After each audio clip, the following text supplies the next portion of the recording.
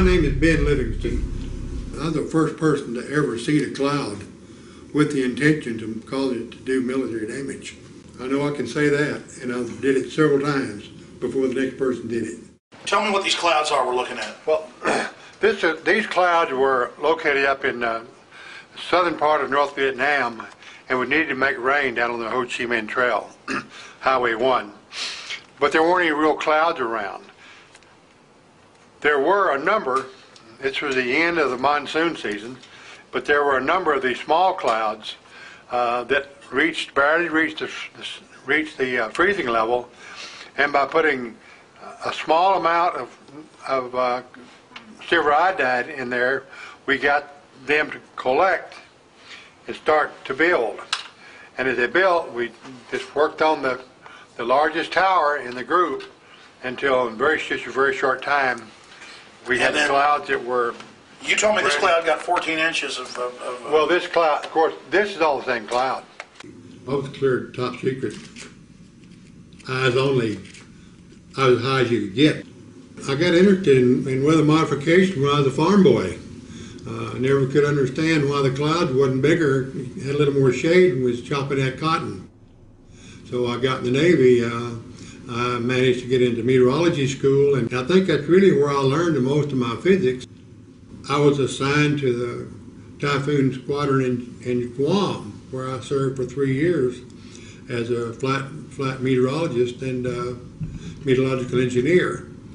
From there, I came back to additional school at Texas A&I University down in Kingsville, and from Kingsville, they sent me to the Hurricane Hunter Squadron in Jacksonville, Florida. That squadron, of course, had just become involved in Project Storm Fury. So when I reported to that duty station as a meteorological engineer, I was immediately designated the military member of the Storm Fury Advisory Board. We were doing quite a lot of testing work out over the test range at China Lake, California, where we dropped cloud seeding flares or silver iodide generators into clouds, or just where we wanted to see what the reaction was.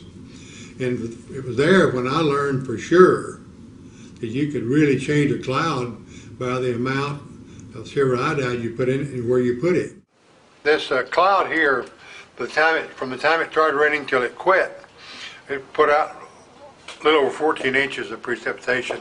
What did that do to the North Vietnamese? Well, it just washed all the roads out, and there was a bridge attached to a mountain that bombed and could not get rid of it. This heavy rain washing out down that river took that bridge out.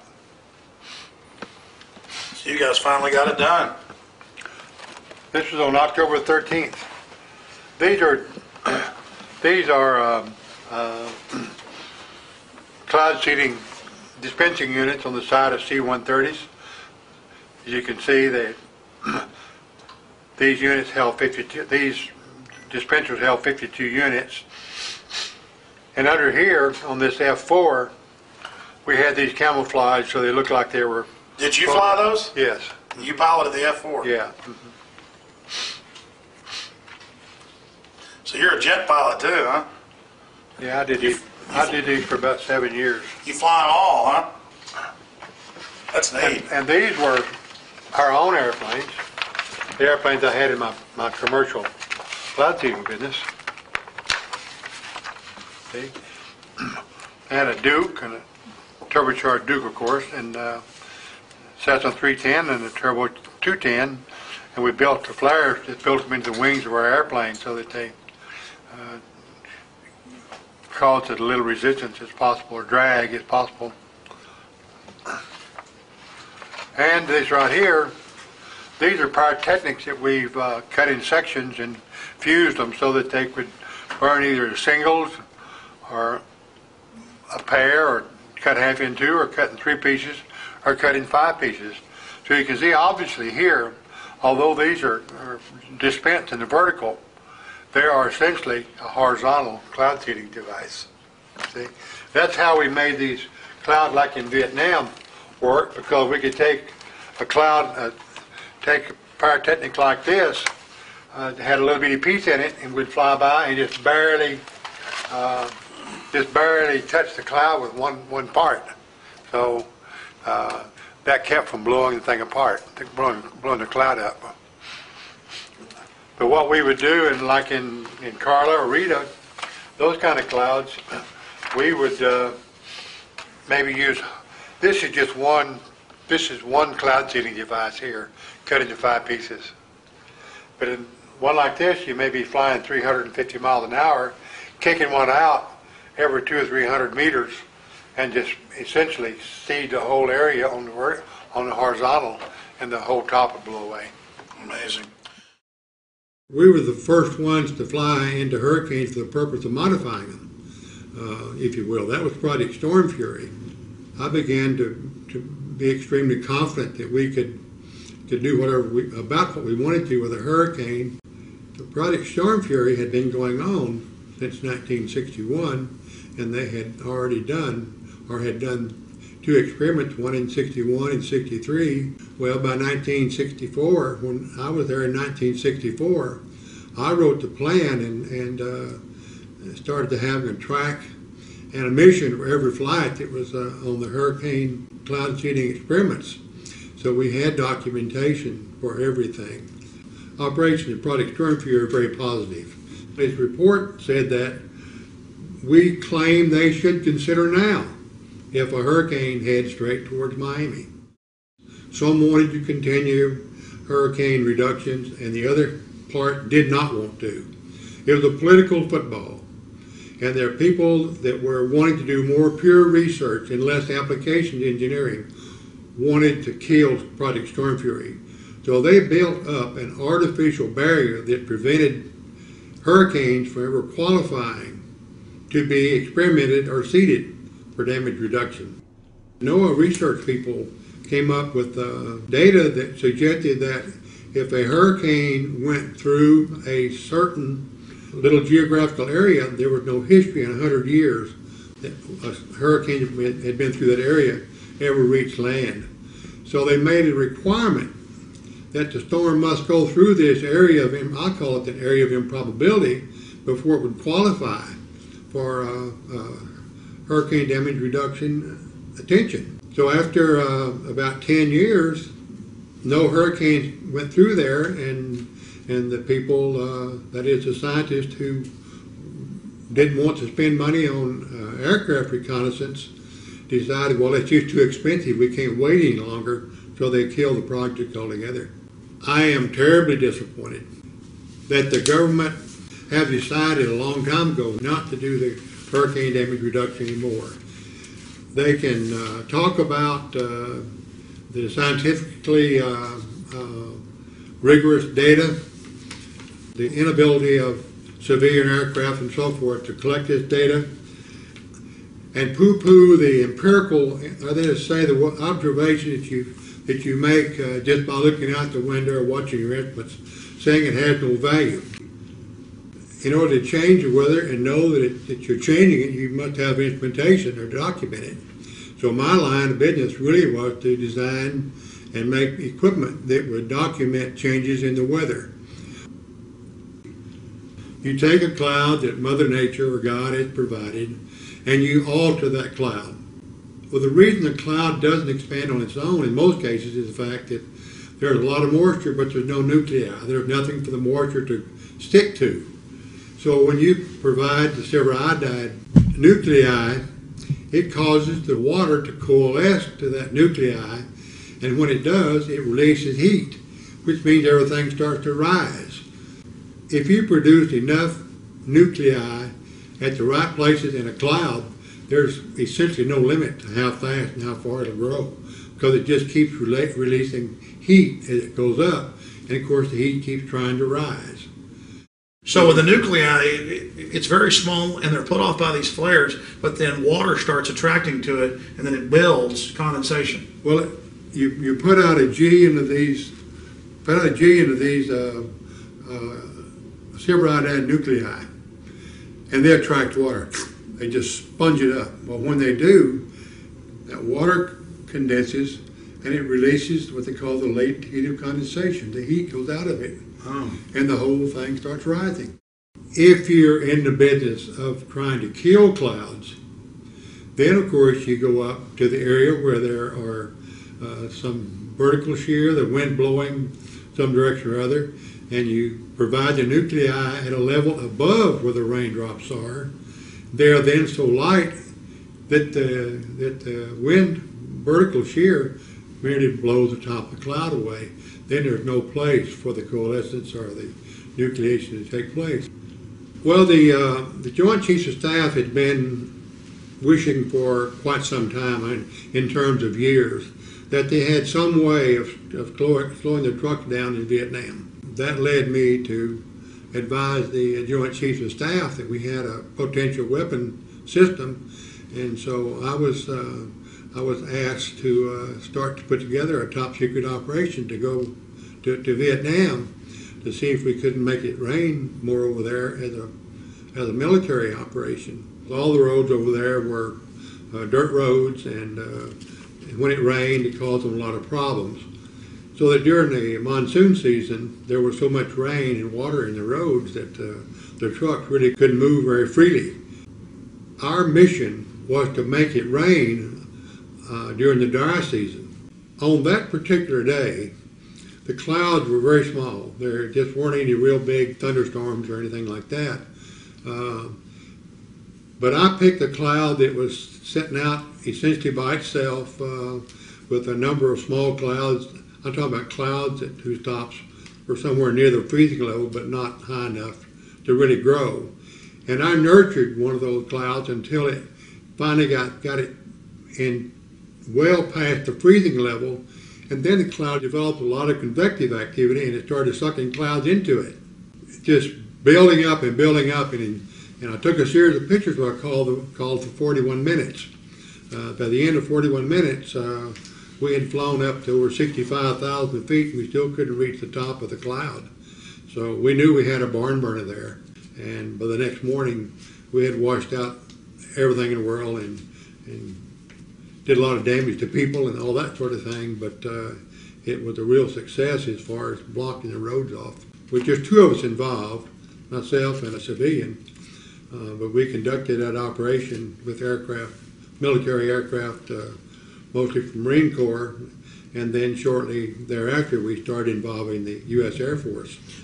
Well, we actually began the 3rd or 4th of September, and by the 13th of October, we had a couple of storms that had actually washed out bridges, and the results were so successful until I was called down to Saigon to brief the generals, the Air Force generals, the Army generals down there, and they suggested that I need to go make this report to President Johnson back in Washington, D.C. They were excited about it, but they had no authorization, if you will, to use this as a military weapon system. I was there in very top secret classification as a research project. That's the way we were able to conduct the mission without the international community, if you will, being apprised of what we were doing and how we were doing it. It was kept top secret for a long time. It was first reported that this was going on in 1972. That's the first time that Congress ever heard about it. So as you can see, it was not something everyone knew about for a long time. It must feel good, though. You're the father or something. You used weather weapons first. Well, it's okay. And for all we know, is that the only time they've been used? Well, that same project went on through 1972 when we got out of Vietnam. But the Air Force was still doing it. But was it only used in Vietnam, never anywhere else? No, it's the only place ever. We've had no requirement for it anywhere else that I can think of. But it could be used anywhere with the Did you ever do any testing in the U.S.? Did I? Oh, yeah, a lot, yeah. You were the head of what base? You were the head of acting commander of what base? I was the acting commanding officer at the Corona Naval Weapons Research Center. And they worked on a lot more there than just weather weapons, didn't they? Yes, they do, but my main contribution at Corona was to write a plan for weather modification control for the whole world at any given time. We could send a number of airplanes with materials and dispensing equipment we had and probably control the weather all the way around the world. Why? Because you said it was on. It's on seven major front lines. Well, there are only from 5 to 7 major troughs around the world at any given time, and they undulate just like ocean waves, move back and forth and back and forth. And at any time, there's a front associated with those where all the thunderstorms are located. And with having a few airplanes, a couple of airplanes at the right place, you could run down that line of thunderstorms and do whatever you wanted to with them. This is out of the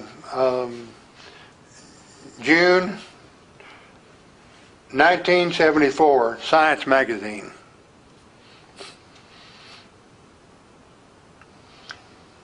And this article was actually written in it says it's written in 1974. Yeah, it was 1974. And this is when the Senate got wind that something had been going on in Vietnam that they didn't know about, and they wanted to know about it. Well, it's interesting to note that this project ended in 1972. It started in 1966. So you can see the secrecy. Senator Pale was the kind of aggressive senator about people doing things that the Senate didn't know about. He got wind of it and he asked for a briefing. And a Colonel Sasser, I believe his name may have been something else, but a colonel, Air Force colonel, gave them a briefing, gave his committee a briefing, and told them it had been going on since in a research configuration from 1966 to the present time. President Johnson was very mild. It turned out that he had known my father. So we had a little old homecoming there for just a few minutes. And then he asked me what I was doing and told me he had read and been briefed on what we were doing and how we were doing it. And he asked me my opinion of it and asked if I thought that we could continue that. I said, well, I see no reason why we can't continue it, because we'll have the same kind of weather coming up again in March of next year, and we can seed and make rain right into the monsoon system. And we can then extend the monsoon system well past this August end to maybe the first week in November. He didn't say a whole lot about it, except he thought it was he thought it was real weird, if you will, that people could take a little weather modification and change the whole climate in the country. When I came back to the States, where I had time to do something as far as weather modification was concerned, I went back to my duties, if you will, as being the military member of the Project Storm Fury Advisory Committee. Without getting anything classified, can you tell us about some of the tests you did in China Lake? Well, of course, in China Lake we had different manufacturers of these cloud seeding devices. We had different yields for them. We had different burn times on how fast we wanted to put all this nuclei out. And so we tested all those things in China Lake. We'd pick a cloud out in the middle of the desert out there. We had 100 miles test range out there that belonged to the Weapons Center. And we'd just pick a thunderstorm and go do what we wanted to with it. By 1969, we had all the latest state-of-the-art equipment in a number of airplanes, and we also had aircraft equipped with dispensing equipment to put silver iodide into a hurricane. The hypothesis for how to do this had been developed by Dr. Joanne Simpson, and her husband, Dr. Robert Simpson, was the director of Project Storm Fury for a number of years. And we followed her hypothesis, which said that if you seed enough clouds in the right front quadrant of a hurricane where the energy cells are, you may build a second eye, or at the minimum make this original eye much bigger, which meant you have a reduction in wind velocity. Tell us again, Mr. Livingston, Ben, just exactly who Mr. Simpson is.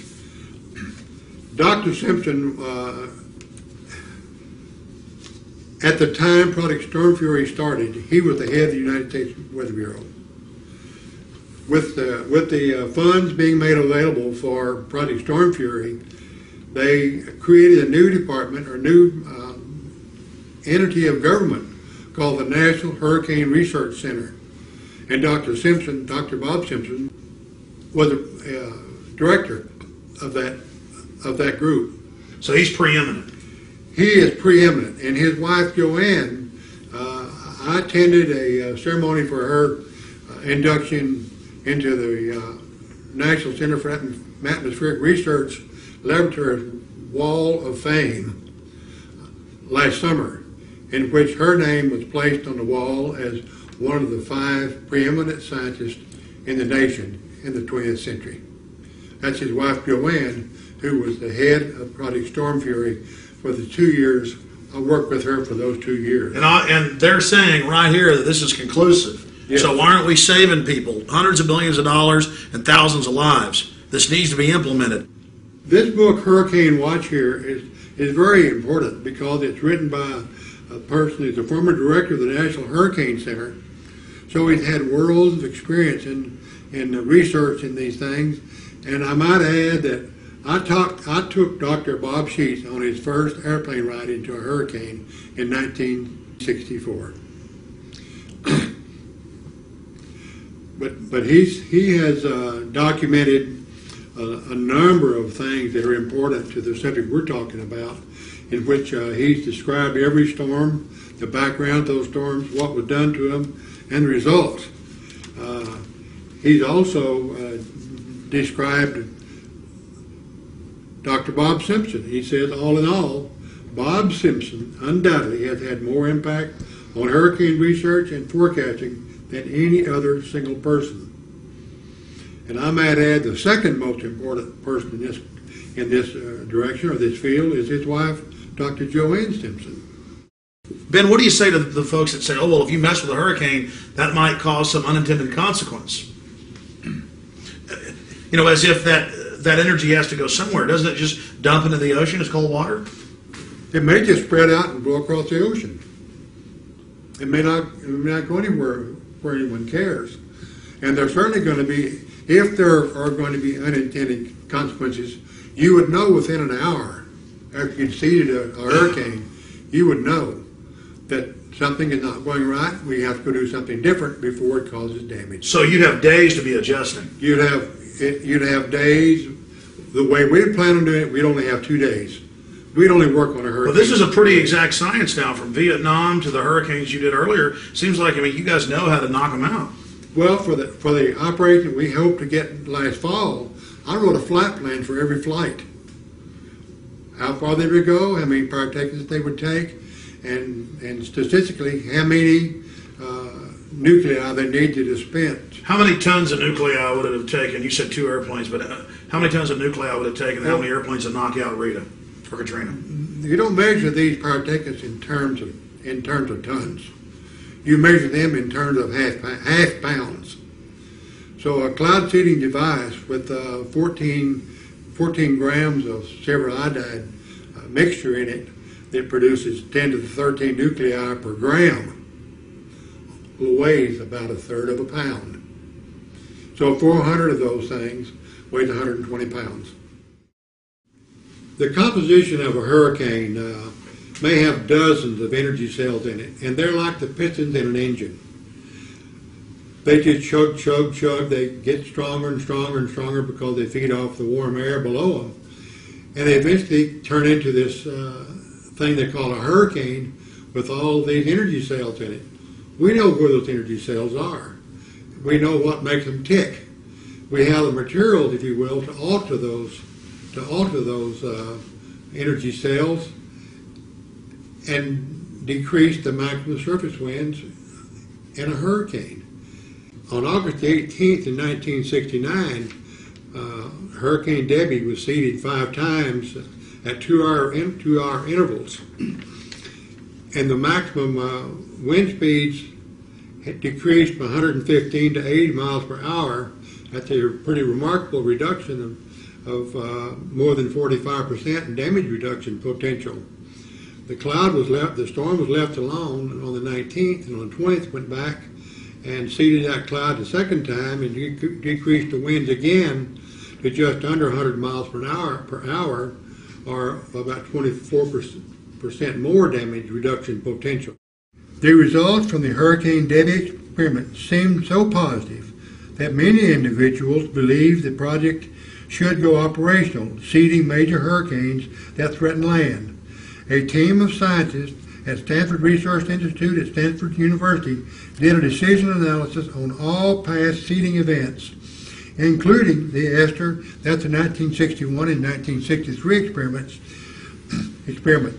Dr. James Matheson of that group, reflecting their views, stated, "We claim they should consider seeding now if a big hurricane comes straight from Miami." These scientists said the government may have to accept responsibility for not seeding and thereby exposing the public to higher probabilities of severe storm damage and possible higher death tolls.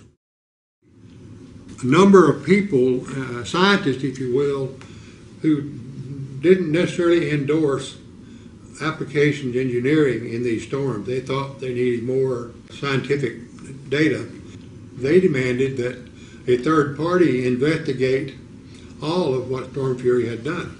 Stanford University was the party or the institution that did this study of the activity Project Storm Fury had done. In summary, the results of the Hurricane Debbie experiments seemed so positive that many individuals believe the project should go operational, seeding major hurricanes that threatened any landmass.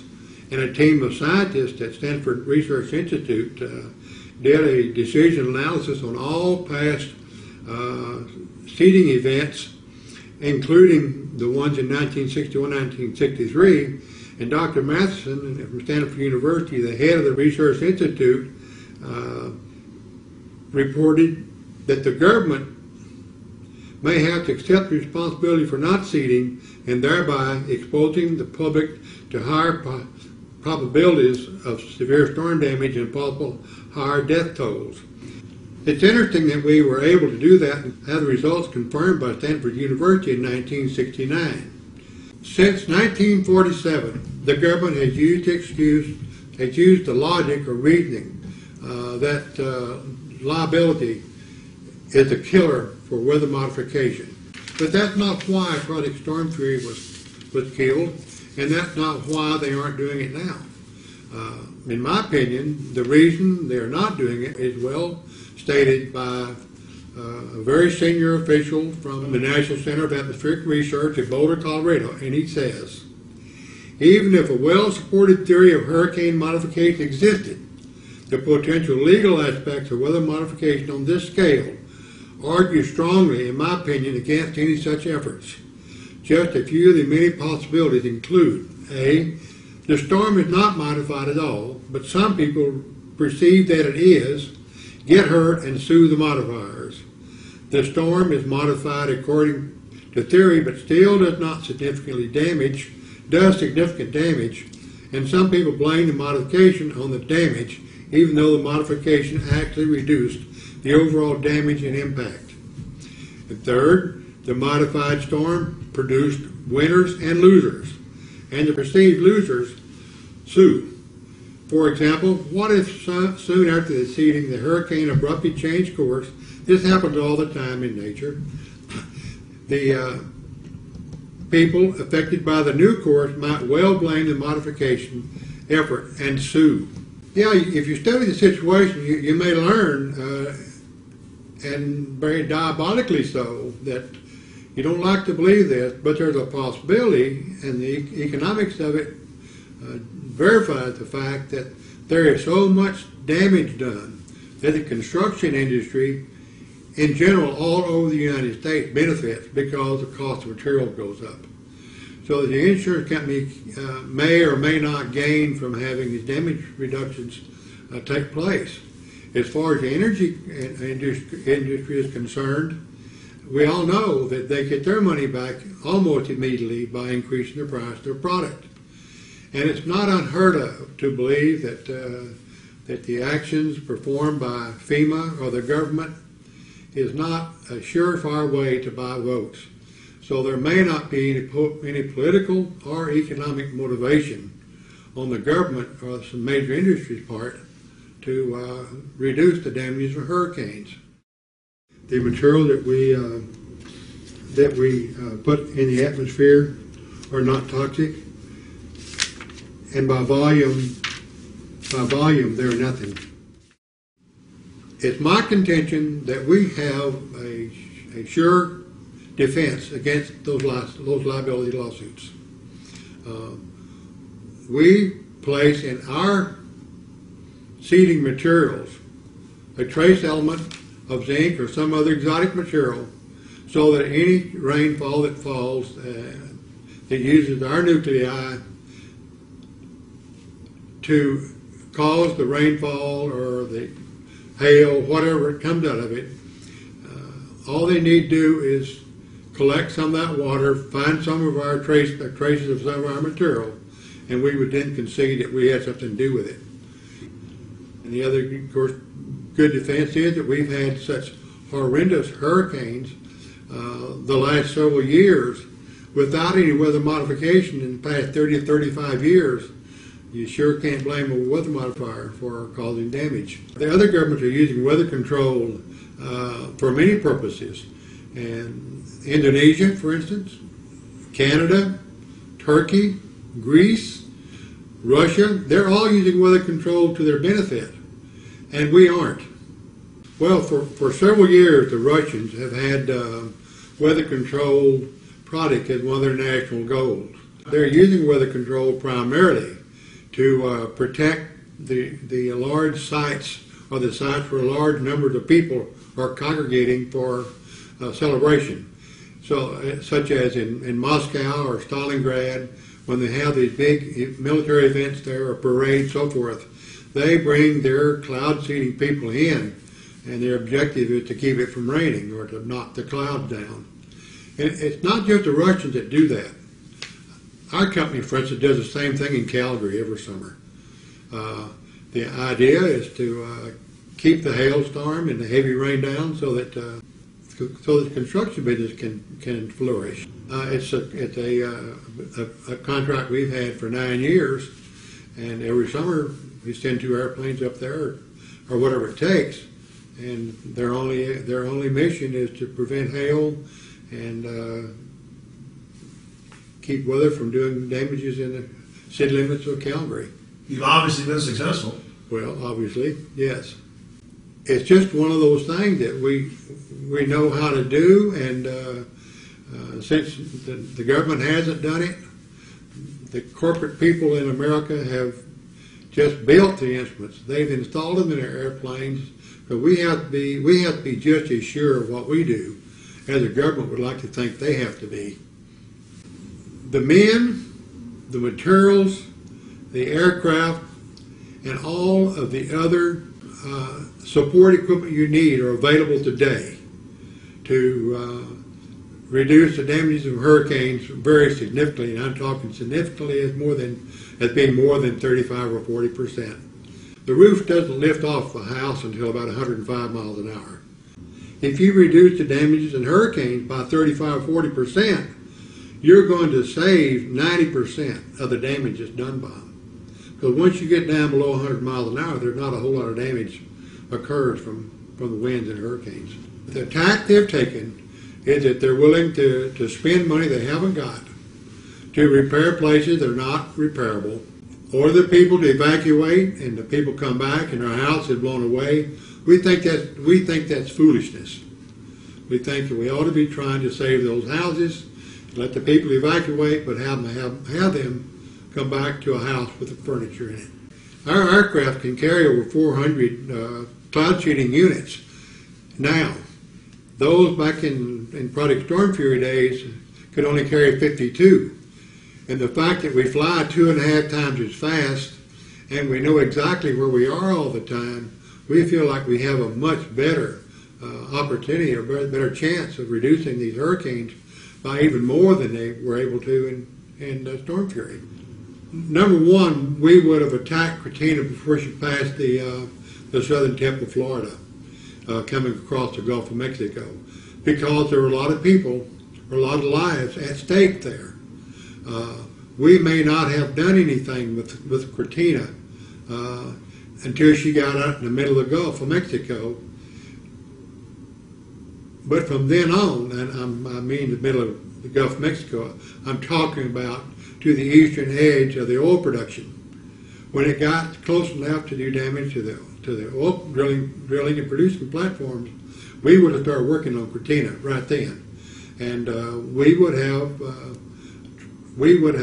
seeded those energy cells in there based on data from the satellite information.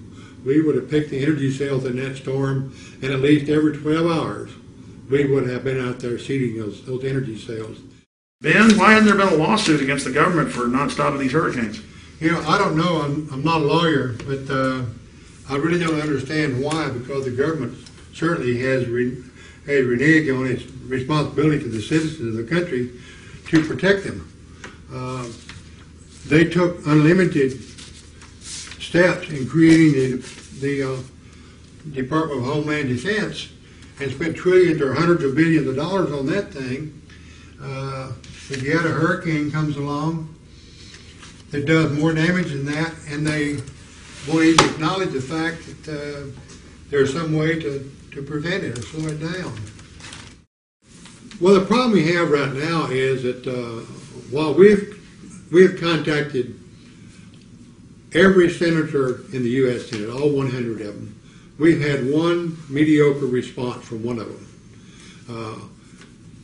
You get the impression that they just don't care what happens about the hurricanes, and we have presented a proposal to them to do hurricane damage reduction for the year 2006, and it amounts to around $6,000 a month.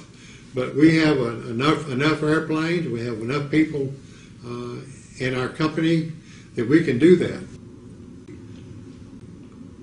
We need to be out there seeding these hurricanes, and if we don't get the results that we think we're going to get, then we can say we're not ready for it.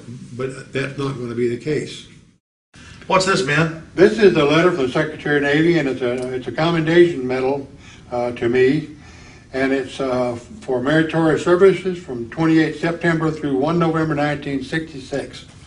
As a member of the Scientific Operational Evaluation Team for the Naval Ordnance Test Station deployed to the Republic of Vietnam. During this period, Lieutenant Livingston directly participated in project flights in a combat zone, in program planning, scientific data collection and evaluation, in material readiness of scientific recording equipment, and in the daily preparation of the weapons system under development, demonstrating outstanding professional competence. He and our procedures, thereby improving their effectiveness. His unyielding demand for accurate and complete data collections, his relentless search for technical competence, and his unwavering devotion to duty were major factors in the outstanding success of the project and were instrumental in the development of a unique major combat capability for the United States. Lieutenant Livingston's outstanding performance was in keeping with the highest traditions of the United States Naval Service. Signed, Paul H. Mitzi, Secretary of the Navy.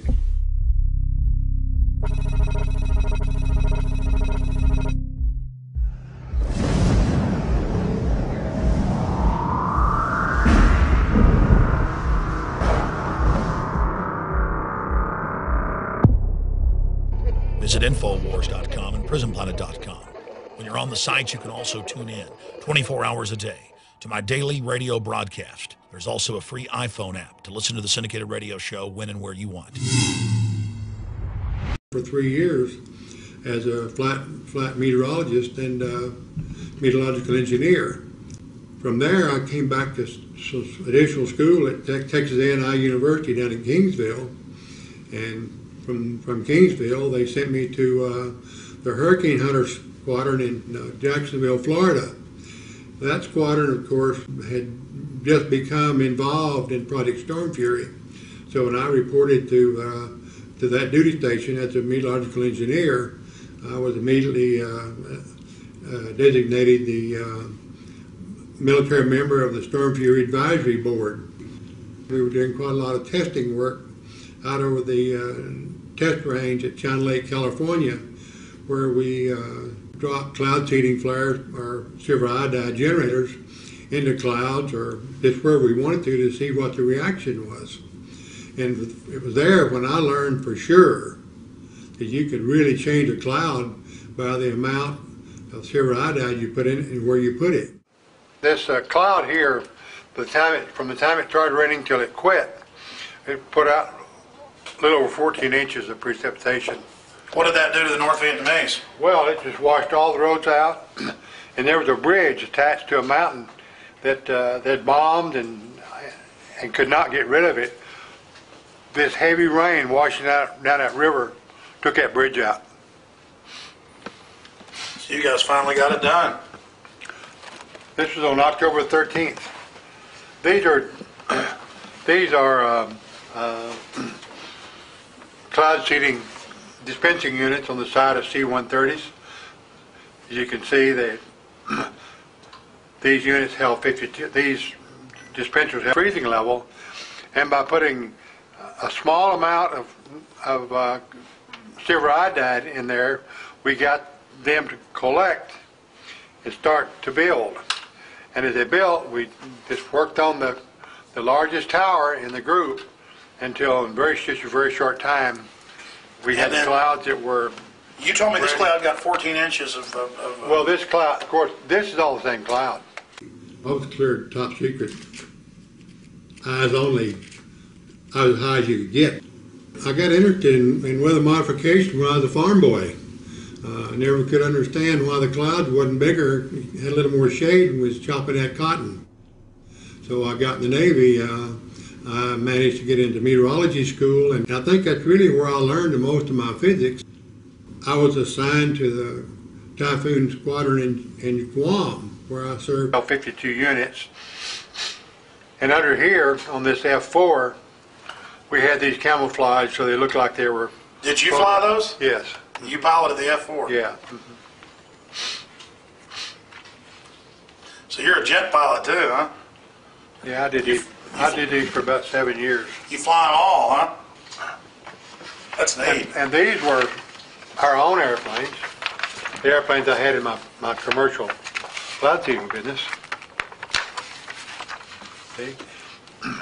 I had a Duke, and a turbocharged Duke, of course, and Cessna 310 and a Turbo 210, and we built the flares, just built them into the wings of our airplane so that they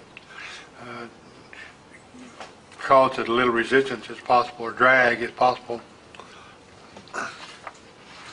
And this right here, these are